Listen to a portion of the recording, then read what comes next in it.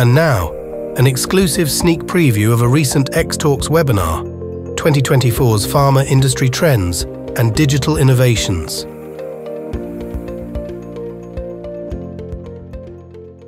So the other area that we want to dive into a little bit is, the therapeutic space itself, what's going to be emerging, what's going to, have a big impact in 2024. And, one of those places to start is really to look at, a therapeutic area that's going to have a make or break moment this year. And, it's going to happen in a few areas. But one of those areas that we really want to talk about is, cell and gene therapy. It's, obviously in a growing part of the pipeline in pharmaceutical and biologics companies for quite some time. And you have this kind of rolling tide of maturing therapeutics moving their way through different stages of clinical towards commercial approval. And what that generates is a capacity challenge on the manufacturing side. And there has been progress made in this area. I think if we look back at the start of 2023, there was almost a, I won't call it a full-on dire panic situation, but there was definitely this very acute understanding that there was a capacity challenge that was going to dramatically impact the ability to bring these therapeutics to market in a cost-effective way at scale. Making progress made, but I think we'll see throughout 2024 that this is still going to be a big focus and a big challenge. I think it's going to really impact the CMO, CDMO spaces within the pharma biologics market. And they're going to continue to play this very vital role in helping to develop the capabilities needed to manufacture at speed, at scale, at cost, and the talent to do so.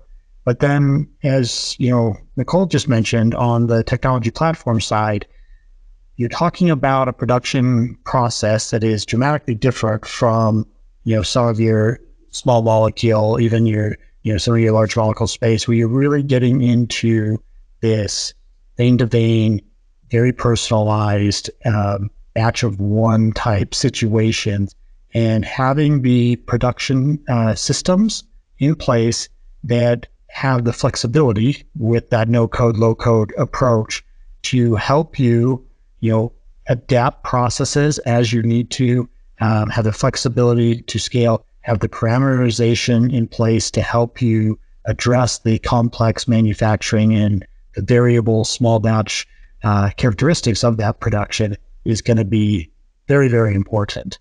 And, one of our customers that, we work with in the manufacturing space, puts it pretty well. The landscape is changing in terms of the types of diseases and complexity that we're trying to treat.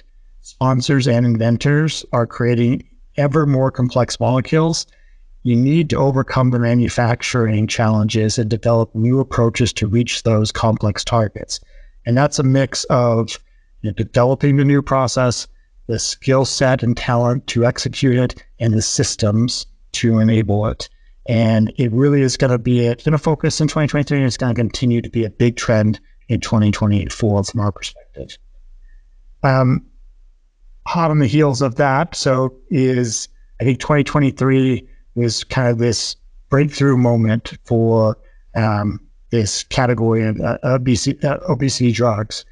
And I think what happens in any year where you have that be a big breakthrough is you have scale-up challenges, you have production challenges to meet the demand, and you're looking to rapidly carve off production capability, supply and distribution capabilities to ensure that you have the ability to deliver as much of a blockbuster product to market as quickly as possible.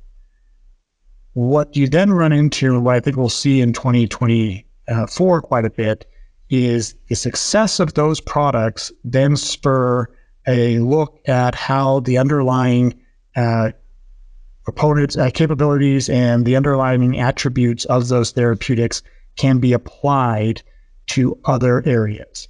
And so I think we're going to see a continued kind of ripple effect out as those core obesity drugs, they start to look for ways to maximize the investment that was put in scaling those up and the manufacturing and supply networks that are in place, and see what other types of applications can be developed using that core and how it can expand. So I think 2024 will be this year where we see that kind of ripple out and continue to impact the industry in a number of different ways.